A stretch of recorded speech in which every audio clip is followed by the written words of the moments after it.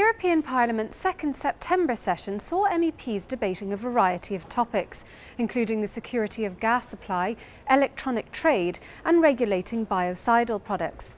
But the session was marked mainly by the adoption of the famous financial package, which provides the EU with important supervision mechanisms for avoiding a repeat of a financial and economic crisis. Pedro Lopez reports. In an effort to learn all the lessons from the financial and economic crisis and to better protect our citizens and our economy, the European Parliament this week approved the creation of a new system of supervision for financial institutions. A deal was negotiated in record time that will allow the EU to keep its promise that the new rules would be ready for January 1st, 2011. The new system will have a European authority supervising banks in London, another one to oversee insurance and pensions in Frankfurt, and a third one to control securities and markets in Paris. Above all, there will be a European Systemic Risk Board, chaired for the first 5 years by the President of the European Central Bank, to provide warnings of crises to come. All these authorities will be firmly independent and will have strong powers in relation to national financial watchdogs. For EPP member José Manuel García Magallo, Vice Chairman of the Economic and Monetary Affairs Committee, and one of the main negotiators of the deal, the EU is making a historic step. Tenemos un buen acuerdo. We have a positive agreement that is going to establish real European authorities with strong powers and that will be subject to the democratic control of this Parliament. Authorities that will ensure all the banks play under the same rules in the European Union, that will have the power to impose their decisions on national regulators and even on individual financial institutions if they don't implement the measures required, so as to protect families and companies. Finally, authorities that will control too big to fail banks to avoid taxpayers paying again for the irrational exuberance of some financial institutions. For the Parliament, there was no other solution than more Europe for tackling the gaps in the supervision of the financial sector that arose during the crisis. With 2/3 of bank assets in the hands of only 40 big multinational entities in Europe, control could no longer stay in the hands of national watchdogs whose authority ends at their national borders. The price of the old system was too high, as the bill from the crisis for the taxpayer has been roughly the equivalent to 13% of the EU's GDP. As we head into winter and colder weather, most of us take it for granted that we'll stay warm in our homes. But how confident can we be in the energy supply that fuels our central heating systems? Well, thanks to new rules passed by Parliament, much more. Gunnar Larsson reports. In recent years, Europe's gas supply has been a source of concern.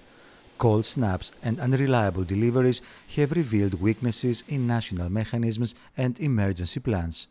Parliament's Vice President, Spanish MEP Alejo Vidal-Quadras, has been responsible for drafting proposals to strengthen security in our gas supply. Following negotiations with Member States, his proposals were debated in plenary. In the last few years, we've seen successive demonstrations of vulnerability in EU member states as far as energy is concerned in general and gas supply in particular. In the winters of 2005, 2006 and 2008 to 2009, the disruptions and blackouts became a genuine nightmare.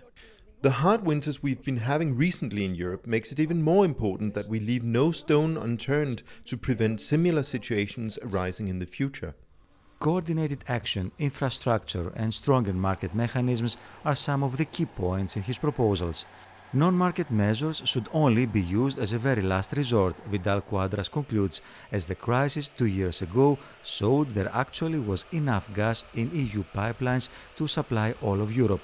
Shortages were caused by national rules and lack of interconnecting infrastructures.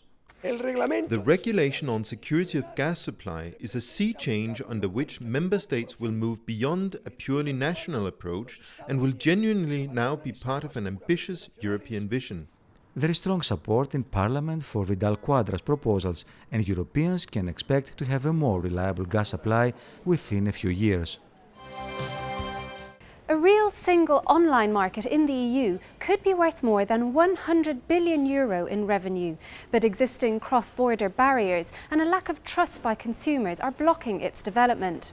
This week, MEPs backed new proposals that aim to update rules governing online sales and tap into a market with huge growth potential.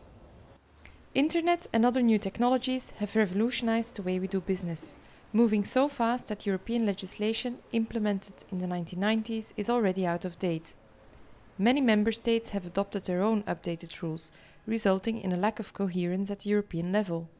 In practice, this makes it hard for businesses and consumers to sell or buy products from other countries online. And yet, the online market has huge potential to increase European growth. MEPs this week backed a plan by Spanish MEP Pablo Arias Echeverría that aims to tackle some of the barriers preventing the development of a real online single market in Europe. E-commerce is a tool with enormous potential for us to relaunch and improve the competitiveness of our economy and also to strengthen the internal market. It's a tool that could create huge value and offer major opportunities for European citizens and companies in these times of crisis.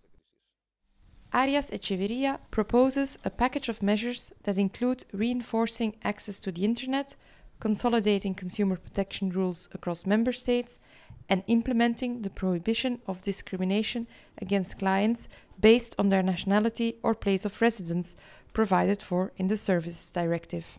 He also wants to create an EU trust mark to increase consumer trust by offering a guarantee of security for buying online. And there are incentives for business in there too, with simpler VAT and intellectual property rules avoiding the application of costs. Either we take the necessary measures with energy, decisiveness and leadership, or we fall behind our competitors. Many sectors of Europe's economy depend on the use of biocidal products. This week here in Strasbourg, MEPs have been voting on a report to tighten rules governing those products. Stephen Jones has this report. Biocides are important in everything from agriculture to water treatment, from gardening to pest control. But there are concerns about the impact of these products on the environment and human health. EPP Group member Christa Klaas of Germany is the Parliament's rapporteur on this draft legislation. The European Parliament, and the EPP Group in particular, has been at the forefront of efforts to improve health and well-being of EU citizens through environmental legislation. And this proposal will further enhance consumer protection, according to the rapporteur. The exclusion criteria have now been clearly specified. Materials that are dangerous will not get certified.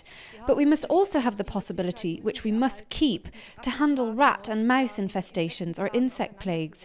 This can be decided on a national or regional level. In short, consumers will get more security in the future thanks to this European-wide authorisation. But this latest regulatory proposal is not just about environmental protection. It's about enabling the free movement of such products throughout the EU and harmonising rules in the Union's 27 member states relating to marketing and safety. The report was approved by MEPs. That's all for this session, but to keep up to date in the meantime, visit our website, eppgroup.eu. Thanks for watching.